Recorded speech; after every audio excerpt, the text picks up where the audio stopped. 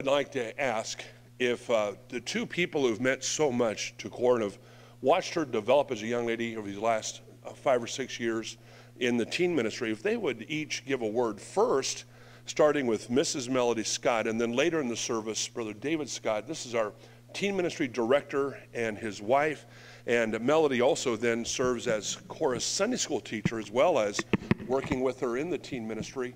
So just from her own heart, some impressions about Miss Cora Balser. Okay, so I wrote some things down so I wouldn't forget. But Cora has always been one of those people that when she comes in, she just makes it more fun. And she likes to joke around in the girls' class. She likes to talk to all the girls. And when she first started in the teen ministry, she was a little quiet. She was a little shy. And she hated having her picture taken. I think she still does, doesn't she? She didn't like that. I would try and catch her and get her pictured, and she would hide. So I always told her, I said, you keep getting these funny faces in all my pictures because you keep turning your head. But she wouldn't listen. That's all right. But she's always faithful in her place. She's there every Sunday. She's there every Wednesday. I can count on her to do things for me if I ask her something. And she's very compassionate. She has a lot of, in our Sunday school class, we take prayer requests. And one thing I will say about Cora, she's always the first to raise her hand with a prayer request, and she always goes, hi. And I say, yes, Cora. And she always has a prayer request. Most of the time, it's always for someone else. And she has a lot of concern and compassion for other people. And that's very special. And I hope that she continues that, and she always has a concern for others and looks. She's, and the prayer requests range from, salvation of this person, or this person's just having a hard time, or it could be any number of things, but she's always concerned and compassionate about other people. And she's always been the one. There are 2 girls in our Wednesday night class that the guys are like, whenever we do a game, they always assume, right, gentlemen, the girls are going to win, right? They just always assume it, and the girls usually do. And the reasons are because of Cora and Lauren, the 2 of them. And they always think if for some reason Cora's not in the room, we might win. And then Cora walks in and they go, oh. But she's always great fun. And I've been having my girls do testimonies and devotions in Sunday school. I'm trying to help them get up and speak in front of people. And Cora has so far gone through all of the things I've listed, and she has done 2 things that really stood out. She did a great devotion. I asked them to do a 5-minute devotion, and she brought her devotion. In fact, she was the first one to volunteer, and she brought forth some really great thoughts and points that tell me that she's reading her Bible and she's thinking about what she's reading. Amen. And she's developing a walk with the Lord, or has developed a walk with the Lord. And she put great thought into it, and she did a wonderful job. And this morning, I had them do an object lesson, and she chose to do it. I told her she could have it off because this is her day, but she says, no, I'll do it anyway. And she did, and she brought a great object lesson about forks. So if you want to know, you can ask her. But it was she had very good points, and she speaks very clearly, so you can be very proud of Cora. She does a great job. And so we've just enjoyed having her, and I know we get to keep her. I hope she'll stay through August, but we're going to be very sad when she leaves our teen group. But she's been a great addition. Thank you so much, Mrs. Scott. One of the good news is we still have Ethan in the teen ministry, so the treats teens will continue from the Balser kitchen for a little while longer. And that's pretty critical in this church. That keeps us going. That and coffee, amen? So we are grateful for that. We would like to have you now meet the graduate. And, as we were singing Because He Lives, this was the song that Cora sang. And I think it's so very special, and so much like Cora, that she's not interested in the traditional pomp and circumstance. And she's not a pompous kind of individual. And I don't think she's much into circumstance. She likes things planned and orderly. And so as a result, she chose Because He Lives to be the song to which she'll come down the aisle. And I thought, where the song takes on its power is in the chorus. And I thought, what I'm about to suggest, you cannot do in a normal graduation service, because nobody knows if there are any, I don't know if there's any words to Pomp and Circumstance, but we just sang Because He Lives, and it's familiar to many of us. So I thought that not only as it's being played, but also we would join in and sing the chorus of Because He Lives. And family and friends that have cameras and so forth, don't worry about looking it up in a songbook. You focus on Cora. But if you need the words, it's again number 149 in the chorus. And so with that, ladies, give us a little intro and then play the chorus as we sing, and we have Miss Balser join her parents down below, down with us.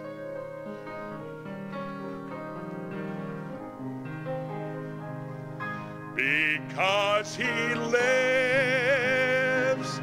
I can face tomorrow. Because He lives, all fear is gone. Because I know He holds the future, and life is worth the living just because He lives. What a beautifully suiting song for a graduate of this caliber. Because He lives, I can face tomorrow. Because this is a scary transition for a young lady going from teen years to adulthood. And because He lives, all fear is gone. Because I know He holds the future, and life is worth the living just because He lives. How very significant. Ladies and gentlemen, I'd like you to meet and have her speak for herself, Miss Cora Balser. Cora, would you come, please? And your moment to shine, yes.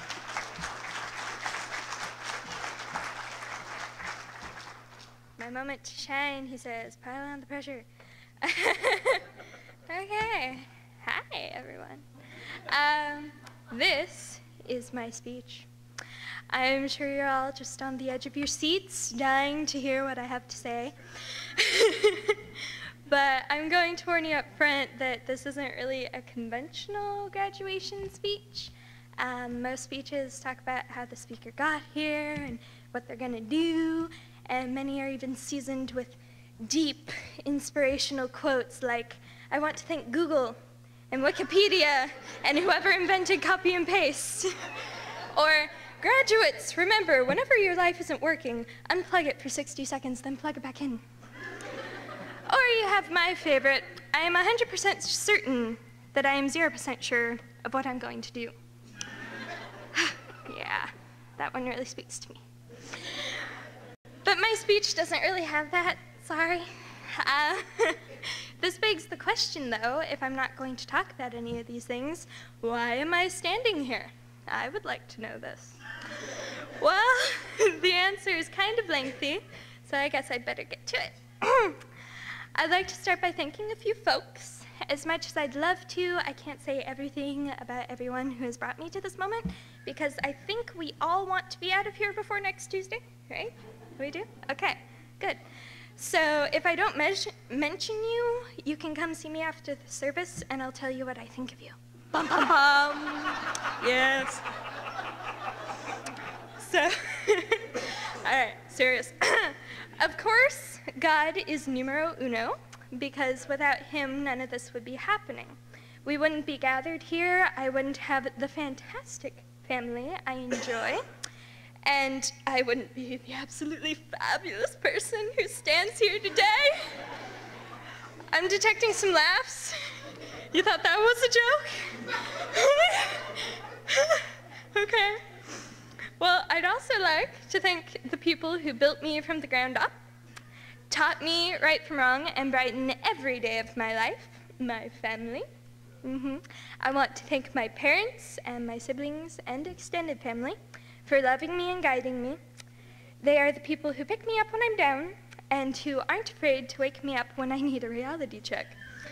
I know they will love me forever, unconditionally, and for that I am eternally grateful. Then you have the people who rallied around my family to help raise me up. 14 years ago, the Danas, a wonderful and entertaining family, adopted me as one of their own. They really are like a family to me, and I can't imagine my life without them. Just as I can't imagine it without my other compadres, Sarah, Liz, Audrey and Austin, Marilyn, my friends and cousins, Gentry and Lex. They're very close friends of mine, very good, very goofy people. And many others that I don't have the time to name, without whom my life would be unbearably dull and quite lifeless, really. And no, I have not forgotten my church family. I look around this room and I see so many faces that have added knowledge and no small amount of color to my existence. Sunday school teachers, Pee Wee and Patch directors, pastor and pastor's wives, youth director and youth director's wife, and all the rest of you bring your smiles and kindness every Sunday and Wednesday. So thank you. Really, just thank you all. Everyone I mentioned and everyone I didn't. These last couple days of celebration, as my dear friend Hallie kept reminding me yesterday, isn't about me. Not really. In my mind, it's about all of you and the man upstairs, because without those factors and influences, I wouldn't be here, and I wouldn't be me. You know, many people spend nearly 2 decades of their lives looking forward to what I'm doing right now. Well, not what I specifically am doing. I'm sure you didn't spend 20 years looking forward to that. But they look forward to the experience, you understand.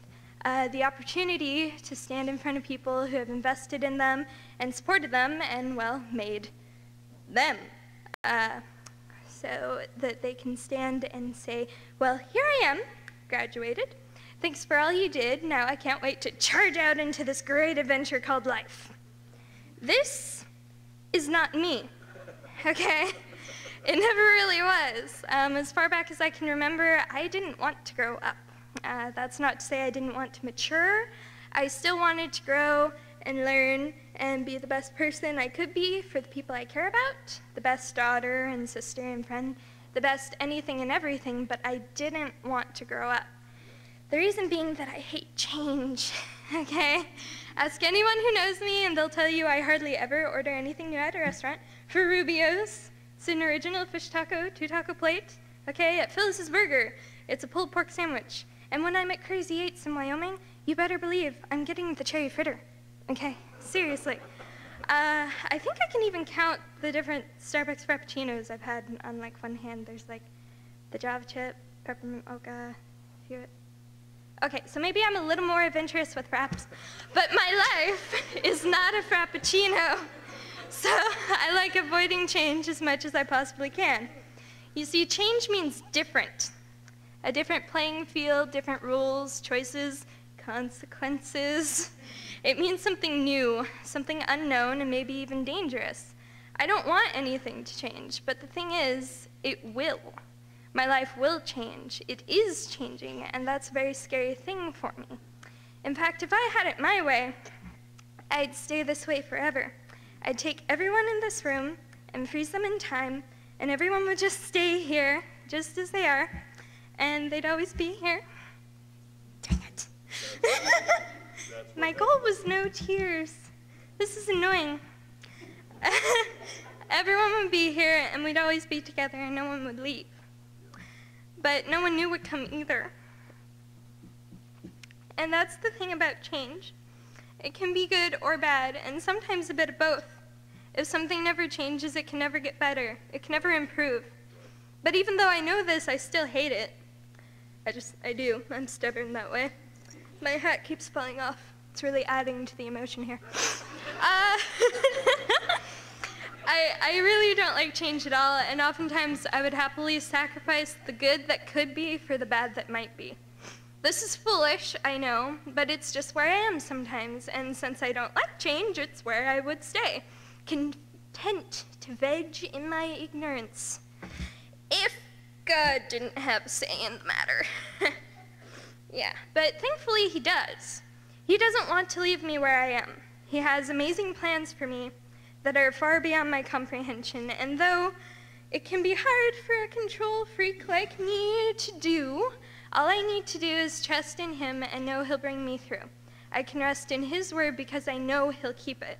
He promised to never leave me nor forsake me. He's promised to see me through, and he's promised that his way is best and I have nothing to worry about. Amen. And he's promised that he will always love me. That's right. Always. Now that's a nice word, isn't it? I like that word. I've always loved it because it's an absolute, It doesn't change. In fact, it's the opposite of change, so I love it even more. It's consistency, secure, beautiful consistency. And that's one of the reasons why I love God, because he is consistent. He's the same yesterday, today, and forever. He won't change. He'll never change because he promised us he wouldn't. He promised me he wouldn't. And that's why I don't have to be afraid. I don't have to fear anything, not people, not my inhibitions, not even change. I can step out from this stage of my life stout-hearted because I know that the God of all creation, my Abba, has my back. That's the most reassuring knowledge you can have, and it's the only one you need. So I will step out unafraid because I'm not stepping out alone. And the beautiful thing is that I know God isn't the only one backing me up, though ultimately he's the only one I really need. I thank God that I have you. Family, parents, mentors, friends, all of you. People whom I love and who love me back. People who will catch me when I fall and urge me to keep going, even when I've convinced myself I can't, which happens a lot, by the way.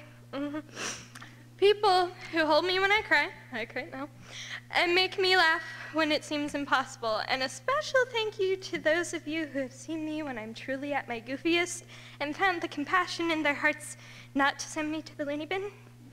In fact, you often joined right in there with me. You know who you are, all right? So I have you, and I have God, so I am not afraid of this change. I'm not afraid of growing up. Thank you.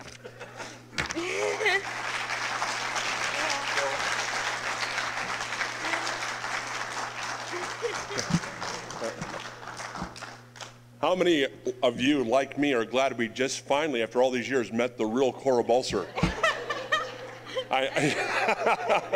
You gonna be okay, Brenda? Brenda, I was about ready to call for oxygen for you. You gonna be okay? Praise the Lord. Yeah, that is so incredibly sweet. And what you described, Cora, is what heaven will be when we're all together at last. And all the divisions and all the differences are set aside, and we're just one in Christ. And with Abba, which is the Hebrew equivalent of Daddy, we're just all around the throne together. And it's going to be a very precious thing. And so we join you in that longing. I'd like to invite, please, the parents who raised such a daughter for God's glory, Jacob and Tanya Balser, ask if they'd please join us here on the platform. And I believe here we have a representation of your coming diploma, and this is a facsimile. The real one is going to be coming to her later on, but we wanted something to be able to visualize this great moment in Cora's life. And that she has now completed the requirements necessary for graduation. And can I assure you, this lady was not shortchanged by having a Christian element in her upbringing and her education. And that has strengthened her. It's helped her. You've just heard this young lady as she spoke so eloquently. And I think you're seeing the value of a good home, a good church, and a good education. So myself, as pastor, I'll stand in the place equivalent of a principal, but I recognize that the head of this home, and indeed then in charge of all things Balser, including his children's education, is Brother Jacob. And so, Brother Jacob, I congratulate you, my brother, and pass this to you. And then within your home, there's a lady who surrenders a lot to have the privilege of being able to assist in her daughter's education and help guide that process through its successful conclusion. And then from mother to the students, congratulations. Hey, group hug.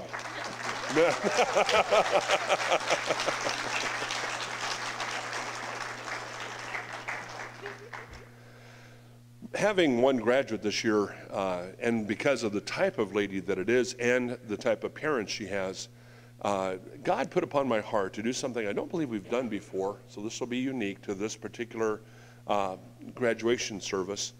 But I would like to ask Jacob Balser, who is to me a right-hand man. He's a key component in this church. Has been a friend and a blessing now for these 12 years that my wife and I have been at New Hope Baptist Church.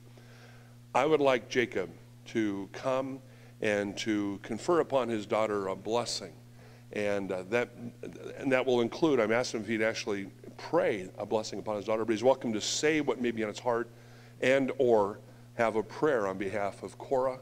And this is, I think, a very special thing for a daddy. And as I told Jacob earlier today, I think the significance of this, he could easily do this sort of thing privately, you know, and take his daughter on a date and do this. But somehow I think that when it's with this company of people observing, all of us as witnesses, I think, and it's being part of this ceremony, I think it's going to make it even more significant to Cora. I think she'll never forget, and she may forget it, you know, the exact words, but she'll never forget the sentiment behind what her dad's about to share with her from his heart.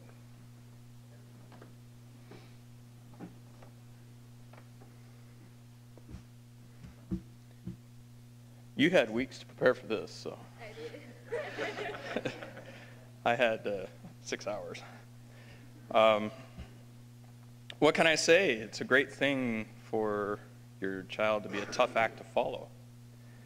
And we're a lot alike in some ways, thankfully in, I think, the positive ways. And I just am grateful that I've been able to, you know, help Cora along in some of her development, and that she was also willing to follow those things that I suggested.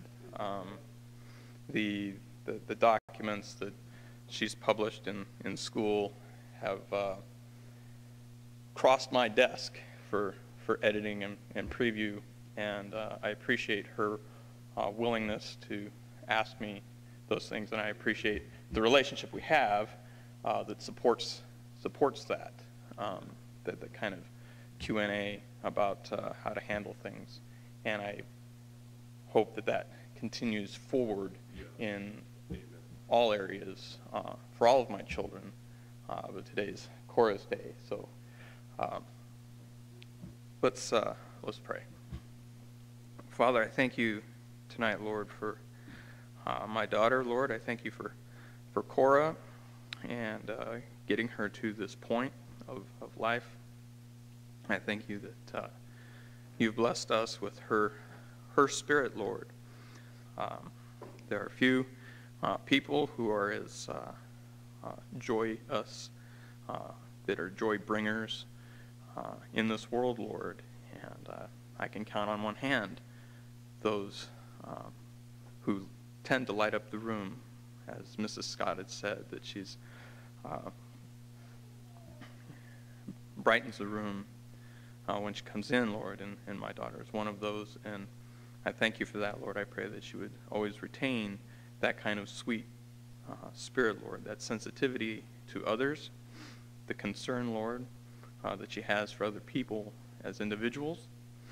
Lord, I thank you that she's kept in touch with grade school friends, Lord, that she doesn't see every day for the last 6 years. But she's been kind of the glue to hold the group together, and I thank you for that. Lord, I pray that you would continue to guide and direct her, Lord. That you'd give her wisdom as she approaches new challenges and decisions, Lord. That you'd give her the patience and the studiousness, Lord, that you've built into her this far to consider the options. Lord, I pray that you'd always seek assistance from those who are knowledgeable and respected, and Lord, that can guide her correctly and not just listen to peers or friends or succumb to emotional pressures, Lord, as they happen. And sometimes they happen so fast that we're not expecting them. And Lord, I just pray that you'd help her to weather those storms as well, Lord. I pray that you'd set her on her feet in a right direction, moving forward into her future, wherever that would take her. We thank you for the supports that she's had here as well, Lord, and I pray that it would serve as an example of the support she can be to other people, both now and 20 years from now. Thank you for those who've made the effort, Lord, to support her brothers, her grandparents, her cousins and siblings, Lord, and her friends from this church. We pray that she would have a life full of those kinds of relationships, Lord, in Jesus' name. Amen. So from the side of an undergraduate to the side of a high school, official high school graduate, and she accomplished her last test. Praise the Lord. Amen. You can give Brother Frank a special thanks later. When I entered the gate, I cried, holy. The angels all met me there. They carried me from mansion to mansion, and oh, the sights I saw. But I said, I want to see Jesus, the one who died for me all. Then I bowed on my knees and cried, holy, holy, holy. I clapped my hands and sang, glory, glory to the Son of God. As I entered the gates of that city, my loved ones all knew me well. They showed me all around heaven. The scenes were too numerous to tell. They Abraham, Isaac, and Jacob, Mark, Luke, and Timothy. But I said, I want to see Jesus, the ones who died for me. Then I turned on my knees and cried, holy, holy, holy.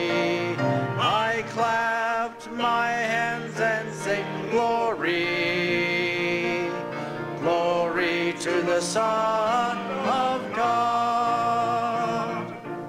Amen. Please remain standing and prepare to give our tithes and offerings. Amen. Congratulations, Cora.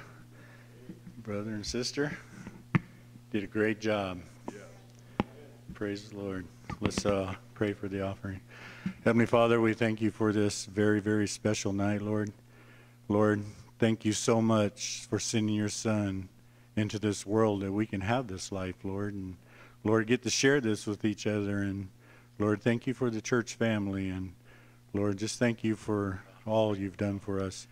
Lord, we do pray for this young lady, Lord. And Lord, give her courage and strength as the future comes on her now, Lord. And Lord, we do pray that she will trust you and only you for all of her answers.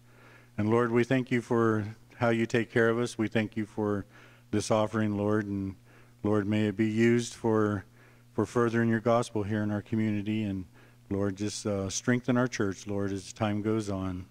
And Lord, we thank you for all this. And Lord, we thank you in your name, Jesus. Amen. And you may be seated.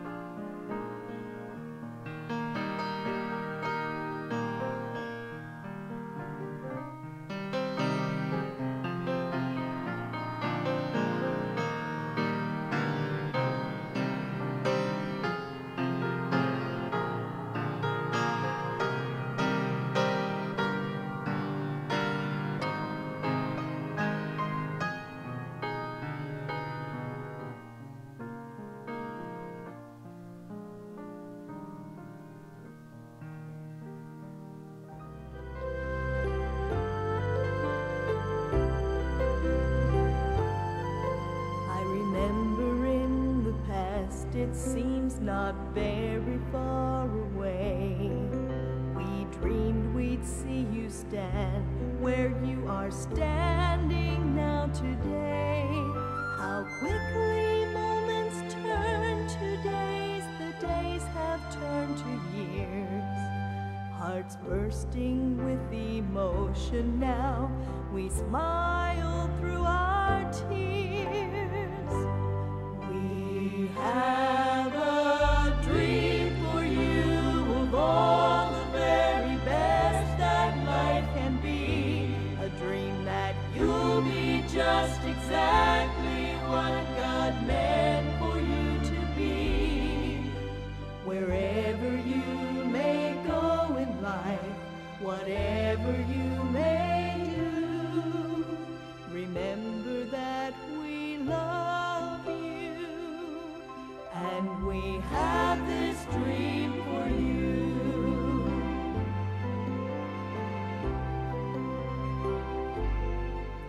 You stepped into our hearts one day not many years ago. Our special joy it's been to watch you learn and watch you grow.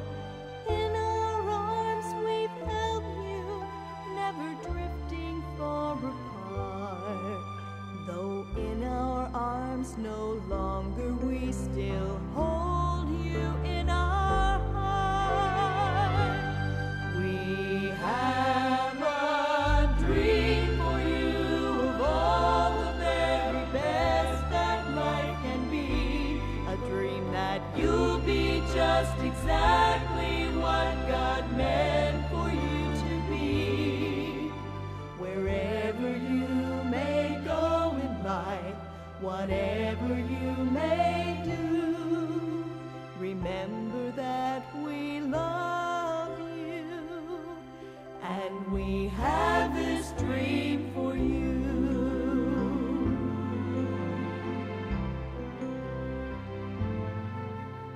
Step by step we pray you'll let the scriptures be your guide. Wherever those steps take you, Christ will walk close by your side. Life is full of new beginnings, as you're finding out today. As you step into your future, our hearts follow you away. We have a dream for you of all the very best that life can be. A dream that you'll be just exactly what God meant for you to be. Wherever you may go in life, whatever you may do, remember that we love you, and we have this dream for you.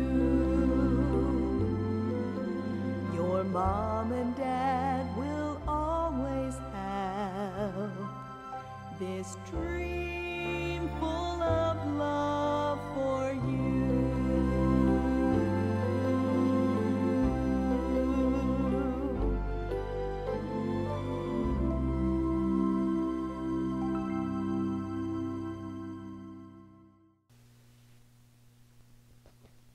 As I give you an idea of how rich and wonderful your life can be when you have a good church, that's all things just around here.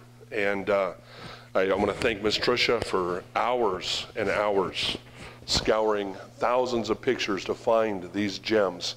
And I appreciate that so very much. And you may want to talk to Tricia now about arranging your funeral photos. And what it would cost for her to choose the good ones that make you look really good. And I wouldn't put that on hold, but you want to take care of that. So would you please take your Bible and turn to 2 Chronicles chapter 6. 2 Chronicles chapter 6. As we're in 2 Chronicles 6, the temple has just been completed under the leadership of King Solomon. Everything had been planned and set up by his father, King David, but Solomon actually was the one in charge of the actual project and saw it to its completion. And now it's time for the dedication of the temple. And in 2 Chronicles chapter 6, verse 1, then said Solomon, the Lord hath said that he would dwell in the thick darkness. But I have built an house of habitation for thee, and a place for thy dwelling forever. And the king turned his face and blessed the whole congregation of Israel, and all the congregation of Israel stood. In verse 10, Solomon said to the people, the Lord therefore hath performed his word that he hath spoken. For I am risen up in the room of David my father, and am set on the throne of Israel, as the Lord promised, and have built the house for the name of the Lord God of Israel. And notice in verse 11, and in it I have put the ark, wherein is the covenant of the Lord, and he made with the children of Israel. So we have introduced here the concept of the Ark of the Covenant. Don't get confused with the giant ship made by Noah. That's a different kind of ark. So think in terms of ark, think in terms of a container or a vessel of a sort. And we have here a representation on the organ of the Ark of the Covenant. It is, I believe, a 1 to 10 scale. In other words, it was 10 times larger than what you're seeing. So still not a massive thing, and yet of huge importance to the Israelites. This represented the very presence of God in their midst. It was a chest, as it were, made of gopher wood, but overlaid within and without with gold. The two staves are here, and those were for carrying the ark, as it originally went from place to place as the Israelites traveled away from Egypt and toward Canaan. And then it got set in, at that time it was housed in a tabernacle or a temporary dwelling place. Under David, a little more permanent structure was built first in Shiloh and then transferred to Jerusalem when it became the capital. And then under Solomon, the temple was built, this massive structure of immense beauty. Some had said it was the most beautiful building in the world at the time. And not just Jews, but Romans who saw it and so forth. The Babylonians recorded this. And it was all about having a room in the back, a room that housed this object, the Ark of the Covenant. And that inner chamber was called the Holy of Holies. So there was an outer court, and then there was an inner court, and then there was the holy place for only the priests to go, and then the Holy of Holies reserved for the high priest. And he would only go once a year, bearing the blood of a spotless lamb that he would sprinkle upon this place right here, because where these two symbolic cherubims made of gold were located, this created, as it were, what was known as the mercy seat. And that's where the blood would be poured and sprinkled, and that would, in essence, place God's grace upon the people for another year. It would not save them from their sins per se, as the blood of Christ would do later, but it was, as it were, a down payment of that future event when Jesus, as Messiah, would go to the cross. Dropping now, please, to verse 40. We're in 2 Chronicles chapter 6 and verse 40. Solomon prayed to Jehovah, now, my God, let, I beseech thee, thine eyes be open, and let thine ears be attent unto the prayer that is made in this place. Now, therefore, arise, O Lord God, into thy dwelling, thy resting place, thou, and notice, and the ark of thy strength.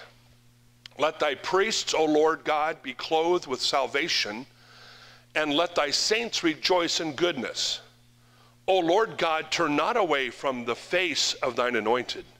Remember the mercies of David thy servant. Now verse 41, Solomon said, now therefore arise, O Lord God, into thy resting place, thou and the ark of thy strength. And that was a quotation from his father David. David in one of the Psalms had uttered this as a prophetic statement. David was already anticipating the completion of a temple to Jehovah, and that the ark would be placed therein. And David wrote, arise, O Lord, into thy rest, thou and the ark of thy strength. And that's what Solomon, his son, is here quoting, which to me has a special, it makes it a little more profound. It's a son quoting the wise words of his father, which moves me. We know that the Ark of the Covenant did not add any strength to God. It says here, and the ark of thy strength, which is a curious wording. The ark did not add any strength to God, nor did the ark confer strength to Israel. It was not some kind of a good luck charm, as it were. It did not itself emanate, some kind of power from itself. It's not some kind of a power engine, or something you carry along to, and the Jews one time treated it as such. They thought, we'll carry the ark into battle and see what happens. And it did not turn out well. God did not appreciate this holy object being used as some kind of a divine good luck charm. So it's not that the ark gives strength, but the ark, being the chosen focal point of Jehovah's presence in the midst of his people, became a graphic representation of the Lord's strength that was the ultimate guarantor of Israel's security and prosperity. In that sense, in that symbolic sense, the ark is like the cross. That wooden tree, I mean tree because you take two pieces of wood, one crossing the other, and technically it becomes then a tree. That wooden tree has no intrinsic power to save our souls. In fact, as far as we know, the cross of Calvary has long since decayed into dust. But the cross powerfully represents the death of Jesus, who suffered and died on its terrible cross beams, and that is the source of our salvation. George Bernard, who wrote the words to the Old Rugged Cross, calls it the emblem of suffering and shame. The Old Rugged Cross, the emblem of suffering and shame. So I'll cherish the Old Rugged Cross till my trophies at last I lay down. I will cling to the Old Rugged Cross and exchange it someday for a crown. If you'll go forward just a little bit to 2 Chronicles chapter 7 and verse 1, 2 Chronicles 7:1. Now when Solomon had made an end of praying, the fire came down from heaven and consumed the burnt offering and the sacrifices, and the glory of the Lord filled the house. And the priests could not enter into the house of the Lord, because the glory of the Lord had filled the Lord's house. And when all the children of Israel saw how the fire came down and the glory of the Lord upon the house, they bowed themselves with their faces to the ground upon the pavement and worshiped and praised the Lord, saying, for he is good, for his mercy endureth forever. When the temple was dedicated to Jehovah, with the Ark of the Covenant safely ensconced within the Holy of Holies, the glory of the Lord filled the house. I have you keep that for a moment. Sister, I know you're going to find this terribly embarrassing, but this will be a blessing. There you go. And I haven't drunk too much, so there you go. All right. Holy backwash. Okay. I just ruined a whole graduation service and a sermon. But nonetheless, to try to get spiritual again, let's pray. Lord Jesus, I realize the heavy responsibility tonight. I need to encourage a teenager who's transitioning into adulthood, into womanhood. And Lord, this is a time when we lose so many of our young people. Lord, as they start to make money, start to make their own decisions, start to look at all the twinkling lures that the devil has placed around them in the world. And God, so often their hearts, Lord, are transferred away from home and parents and pastor and church. And Lord, it's given over to something or someone in this world. And we see them depart, sometimes never to come back. My heart aches just looking at these photos and thinking of young people I love so much who were once just as involved and I believe just as sincere in their faith as Cora is tonight. But that now, at least for the moment, they are no more insofar as the work of God is concerned. We're thankful for eternal salvation. We're thankful, Lord, that their salvation is not based upon their works nor upon their affiliation with this or any other church. But still, Lord, this is where you intended them to be. This is where they belong. And to have them gone without serving you somewhere else that you've called them to is a painful thing. And I want to help this young lady, Lord, not to make that mistake, but to stay firmly attached to home and church, and most of all to her Savior, Jesus Christ. But God, I have a lot more people in this room than just the graduate, and I want this message to be a help to all. So God, I pray before these next several minutes are done, that all of us will have a yearning within our hearts to have the Holy Spirit fill us and use us, for which we'll thank you in Jesus' name. Amen. Would you turn please to 2 Chronicles chapter 24. 2 Chronicles chapter 24. There is a Christian temple, and it's not a Baptist church.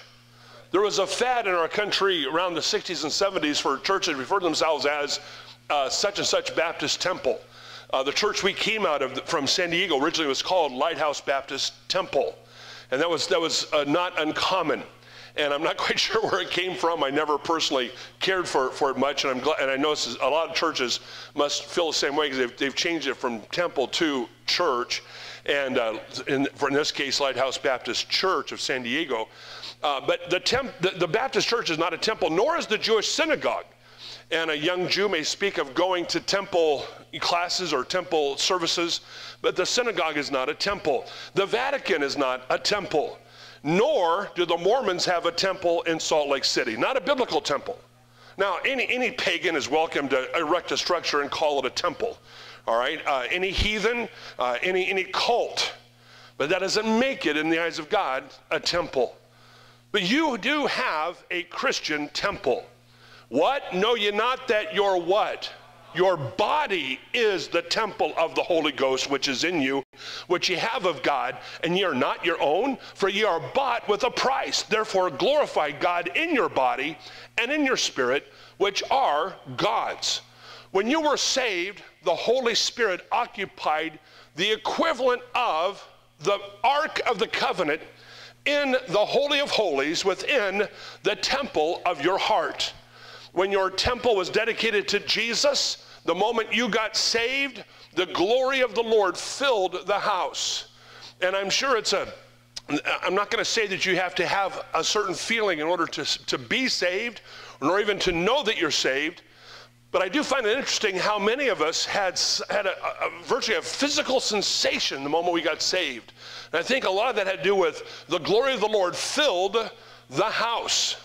But we have this treasure in earthen vessels, that the excellency of the power may be of God and not of us. Your present temple, covered as it is with flesh, is but an earthen vessel. Therefore you must work to keep it a clean and suitable abode for the Holy Spirit. I speak after the manner of men because of the infirmity of your flesh. For as ye have yielded your members servants to uncleanness and to iniquity, even so now yield your members servants to righteousness unto holiness. The Holy Spirit deserves a holy house in which to abide. I beseech you, therefore, brethren, by the mercies of God, that you present your bodies a living sacrifice, holy, acceptable unto God, which is your reasonable service. And be not conformed to this world, but be ye transformed by the renewing of your mind, that ye may prove what is that good and acceptable and perfect will of God. Know ye not that ye are the temple of God, and that the Spirit of God dwelleth in you? If any man defile the temple of God, him shall God destroy. For the temple of God is holy, which temple ye are. Having therefore these promises, dearly beloved, let us cleanse ourselves from all filthiness of the flesh and spirit, perfecting holiness in the fear of God. According as he hath chosen us in him before the foundation of the world, that we should be holy and without blame before him in love. And be renewed in the spirit of your mind, and that you put on the new man, which after God is created in righteousness and true holiness. For God hath not called us unto uncleanness, but unto holiness. Now the end of the commandment is charity out of a pure heart, and of a good conscience, and of faith unfeigned. Flee also youthful lusts, but follow righteousness, faith, charity, peace with them that call on the Lord out of a pure heart. And having a high priest over the house of God, that's our Lord Jesus Christ, let us draw near with a true heart in full assurance of faith, having our hearts sprinkled from an evil conscience and our bodies washed with pure water. And by the way, this is the pure water right here. It's not the baptistry, it's the Bible. Seeing ye have purified your souls in obeying the truth through the Spirit and unfeigned love of the brethren, see that you love one another with a pure heart fervently, being born again, not of corruptible seed, like you were born physically of corruptible seed from your father, but of incorruptible seed that came from God by the word of God, which liveth and abideth forever. As you can see, the Holy Spirit is determined to convince you to keep his temple pure and holy, and to help you accomplish that cleansing if you allow him to do so. But all things attached to this world inevitably become worn and soiled. That was true of the temple in Jerusalem, and it is certainly true of the temple that is your body. Maintaining the temple of the Holy Spirit is vital work for the child of God, just as maintaining the temple in Jerusalem was a never-ending responsibility for the Israelites. Notice it here plays in 2 Chronicles 24 and verse number 1. And I think we could use just a little more air. I'm seeing a lot of fanning going on here. 2 Chronicles 24 verse 1. Joash was 7 years old when he began to reign. And he reigned 40 years in Jerusalem. And we're given some more background in verse 2.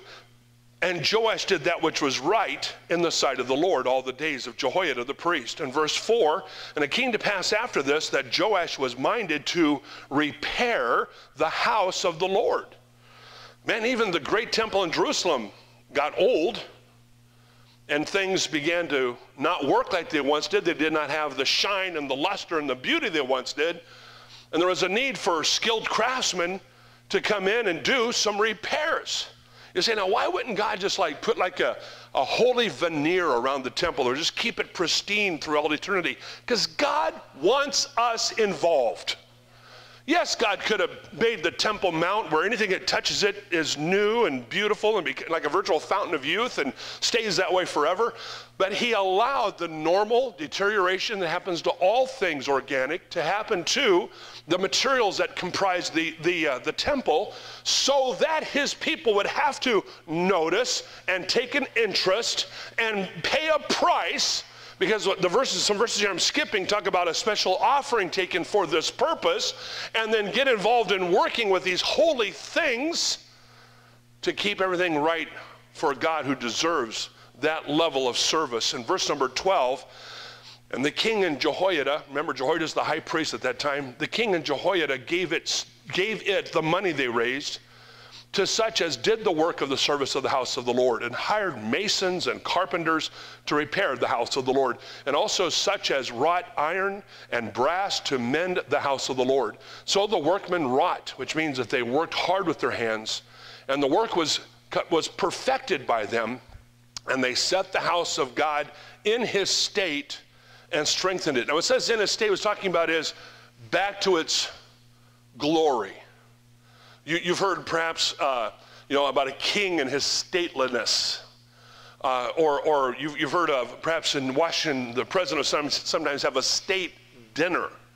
And that means it's the very highest type of official affair that's being presented for another head of state, and everything has to be just perfect, just right, to show both the glory of our country, the greatness of our country, and then also to honor the other dignitaries that have been invited.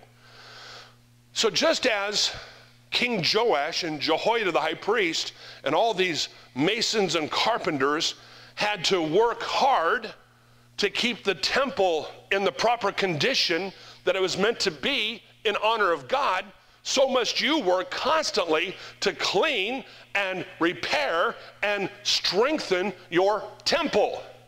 And the very God of peace sanctify you wholly. And I pray, God, your whole spirit and soul and body be preserved blameless unto the coming of our Lord Jesus Christ. Yes, I know the Lord could have put you in a bubble and no temptation can get in, and no sin, and and you would just stay the way you are forever. But that's coming in heaven. Right now, things do fall apart. Right now, you are walking in this world. Right now, life can be a mess. And the Lord expects you to go the extra mile and give forth the effort to keep this temple of yours clean. That's why in this church we make a big deal about some things that now seem passé or quaint or old-fashioned or just plain loony to the world. We care about what comes in our eyes. We care about what comes in our ears. We care even how we drape this temple, because it matters to God. He's made it very clear in his word. It matters to God how we present this temple to others, and that we're not using it as a source of temptation or luring someone to have an inordinate affection toward us, but that we keep everything up strictly above board, strictly proper between genders, between individuals. That we keep these ears clean, these eyes clear, this mind clean, this body clean before God. I'm not just talking about soap and water, though. That certainly would help. But I'm talking about something that goes to the inner man, your deepest recesses, the Holy of Holies. What's wonderful is that if you will work on your spirit and soul when you are young, while your body is naturally strong, later in life you'll continue growing spiritually and emotionally, even while you are deteriorating physically. And that's why these people that are in our church now in their 50s, 60s, 70s, and beyond, who got saved young and got in church and stayed in church, that's why they are giants, spiritual giants. That's why, they impress you so much. That's why you love being around them. That's why they still have such a bounce in their step, and they've got such a gleam in their eye, and they've got such a wonderful spirit and a joyful attitude about themselves. It's because even as the body fails them, which it will for all eventually, they have been growing. The inner man has been growing and beautifying, and that's why even our older women, they glow. It's a glow. I mean, I understand when a woman is expecting, she has that certain glow about her, but it's interesting that our older ladies have a similar radiance about themselves, having kept themselves pure, having done right, having been faithful to husband and children and God for all these years, and spending much time with the Lord over those years. Man, this is the true fountain of youth that man craves. Then when you're in your latter years, when you even perhaps begin to lose your mental faculties, it's interesting how your spirit can soar still higher. And how wonderful has been those moments when some of us have been at the bedside of a saint who's not far from heaven. Sometimes they're not even all that old. They may just simply have cancer or some other disease. In some cases, yeah, it is just a matter of great age, great as we consider it now in this life.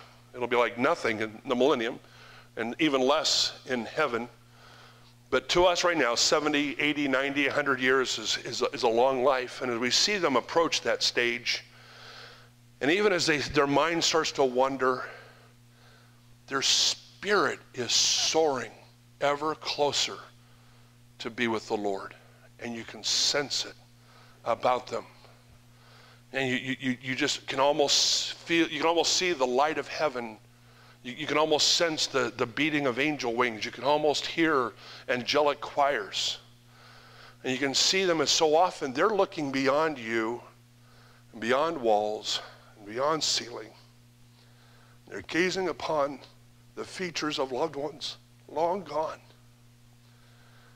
And their spirit, though body is yet here, their spirit is already in heavenly places with Christ Jesus. And in just a matter of time, the transaction is completed and they go to be with their Lord. But they're already virtually there. For this cause I bow my knees unto the Father of our Lord Jesus Christ, of whom the whole family in heaven and earth is named, that he would grant you, according to the riches of his glory, to be strengthened with might by his Spirit in the inner man, that Christ may dwell in your hearts by faith, that ye, being rooted and grounded in love, may be able to comprehend with all saints what is the breadth and length and depth and height. In other words, there's a lot more to the Christian life than you realize. It's so broad, you'll never quite get your arms around all this truth, all these wonderful promises. It's so long, given even long life, you'll never reach the end of the trail where you can say, I finally got the last fact. My knowledge is complete. I know all there is to know about God and about life. And you'll never reach the depth of his love. You'll never reach the height of his understanding. But it's sure fun going as far as you can possibly go in the time you have in this world, and to know the love of Christ, which passeth knowledge, that you might be filled with all the fullness of God. Christian, if you will follow Solomon's good example and dedicate to the Lord the temple of your spirit and soul and body, then I believe you'll experience what the Jews did on that day of the dedication of their temple. The glory of the Lord filled the house. Then will we fulfill God's command to us as Christians, be filled with the Spirit. Be filled with the Spirit. As you bow your heads, please, and close your eyes, I would ask, as you're here tonight, if you have any doubt of your own soul's salvation, you're not sure if you were to die tonight, if your soul would in fact go to heaven, or go to hell, or go to nothingness, you just don't know. But if it's possible to know that you can go to heaven, you want to know. If it's possible to know you have eternal life as God's gift, you want to know. And if that's your desire tonight, I want to know Jesus. I want to know I can go to heaven. Pastor, pray for me to that end, that I can know how I can have eternal life and a home in heaven when I die. If that's your desire, would you lift your hand for just a moment and let me see that desire? Pastor, pray for me. I'm not sure, but I want to know. The Lord, I pray that you'll please look at our hearts. And you know who here is saved, and you know who here is lost. And God, I ask this mercifully. I ask this charitably. God, don't let that person rest until they get this straightened out. Eternity is too great a matter to take flippantly and just keep putting off, and putting off. Lord, because we have no guarantee of tomorrow, I'm asking if you would just trouble that person in their conscience, and in the late hours of the night, wake them up. I pray, God, that they'll think about and dream about the terrors of hell and the glories of heaven, and they'll have a desire for a Savior. And perhaps with our help, or perhaps totally on their own, they'll just collapse on their knees and cry out to Jesus, Lord, be merciful to me, a sinner. May they indicate their willingness to trust you and you alone for their salvation. And then, God, move upon their heart to share that with a Christian friend or relative, that it can be known, because how sad is the funeral where there's doubt as far as what the spiritual state of that person was. How wonderful it is for family and friends to be reassured that that person had a time in their life and a place in their life where they made sure of their salvation. So Lord, I pray that they will tell someone about it. And Lord, how I would like to rejoice in the news. I'd like it to come around to me, Lord, that I can rejoice, and we as a church family can rejoice on behalf of that person. And Lord, I pray too that you'll please help us to have a burning in our hearts, a desire to make this temple a holy abode for our Holy Ghost, the Holy Spirit of God that's sealed within us, that earnest of our salvation, that virtual Ark of the Covenant in the Holy of Holies of our heart, that very presence of God within us. I pray, God, that we'll come to love you more and desire to have you fill us and use us. And Lord, if there's anyone here tonight and they realize a need to make that clear to you, that desire, I pray that you'll draw them to yourself to make such a decision. And we'll thank you in Jesus' name. Beloved, as we stand together, please, as the instrument plays, for a few moments the altar is open to you. If you have a desire to come and pray for yourself, perhaps pray for Cora at this time of wonderful transition in her life. Maybe you have some parents who need to pray for children and grandchildren, that they'll understand why we're so passionate about these things, why it means so much to us, why we want them to continue on with the Lord all the way. Brother Rodney Hackman, as he's able, he's going to come and lead us in the song you're hearing. I'll be available for just about another verse. I'm going to disappear and get ready for a baptism. So come to me if you need me for the next moment or two.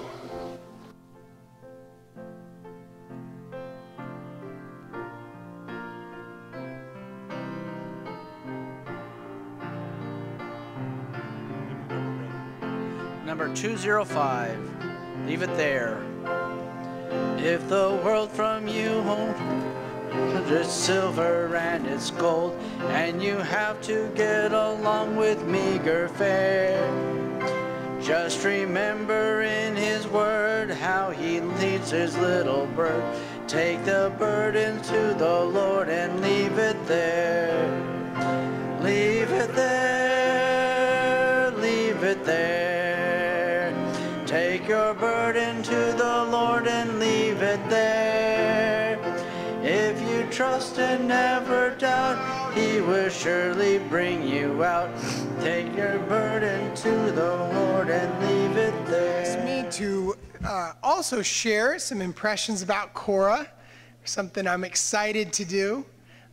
We're very proud of Cora and her graduating. It's an exciting thing to see some of those that I was trying to remember when Mrs. Scott and I moved up here in 2005. And I think got involved in the teen ministry not long after, probably around 2006.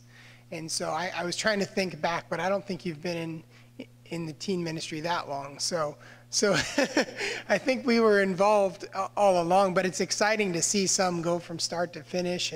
And Cora has been a blessing. And I also wrote down some thoughts. One of the things that stands out to me about Cora is that she befriends people, especially new people. When somebody comes in and doesn't know anybody else, Cora is always there and ready to make a friend and sit with them and talk to them. And that's something that's very, very special, I think. It makes people feel at home. And that's something that I've always appreciated about you, Cora, is that you have a heart for those who sometimes need a friend. And that's a blessing. And so if you are a friend of Cora, no, I was just going to say maybe you're a project, but that's not true. That's not true. I think it's a blessing that Cora is a friend to everybody. And I don't think you could ever accuse Cora of cliquing, because if she ever felt like she was in a clique, she would probably take action to break it up. So that's a blessing. She also has a heart for the Lord. Every time I don't get to interact with you as much as Mrs. Scott does. Mrs. Scott teaches her Sunday school class, but I can tell you that on Wednesday nights, sometimes I'll be up there and you know, I'm trying to make everyone laugh and make everyone cry and move the hearts. And I have some guys over there just snoring away. But I can always look over at Cora and she'll be taking notes. And I know that Cora is, and sometimes I think, oh, well, you know, I don't know if what I'm saying is noteworthy, but Cora takes notes, and she's always trying to hear from God, and I appreciate that.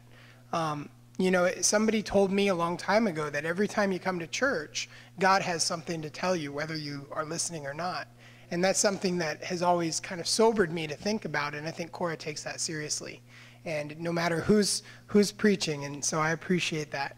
She takes notes, she participates. When we have even the silliest of games, it might be fly swatter hockey, but Cora's in there swatting people, you know, getting involved and getting after it. And she participates, and when it has to do with the Bible, she wins. It might be a sword drill or some other sort of Bible trivia, but if Cora's on your team, you know you're going to win. And so praise the Lord. But that means she knows her Bible. It means she not only pays attention, but that she reads her Bible. And that I know she has a walk with God. And that's something that is encouraging. And I know it's inspiring to her friends and those around her. I also know that Cora has the patience of Job. And I know that because I know her brothers. And I remember, not to pick on you guys, but I know Ethan and Preston. One time Ethan and I were having a really deep discussion about the best weapons for surviving a zombie apocalypse. And Preston stepped in and started, adding some different depth to the conversation, because we started talking about different types of zombies and how some viruses may, and Cora was there, and she just was kind of rolling her eyes and just was really sweet about the whole thing. And I thought, man, she lives with them all the time. What a blessing. So, but she's a special girl. So, but I think the bottom line is that Cora loves the Lord. She loves and respects her parents, and she knows how to think, and she knows how to think for herself. And those things are something that I think every parent hopes for when they have a child that has gone all the way through to adulthood like Cora has. You can't ask for a lot more than that. And I know she's set up for success, and so that's a blessing. And Cora, I think you're going to do some very, very exciting things in your life. It will involve lots of change, and God will bless you because of it. So.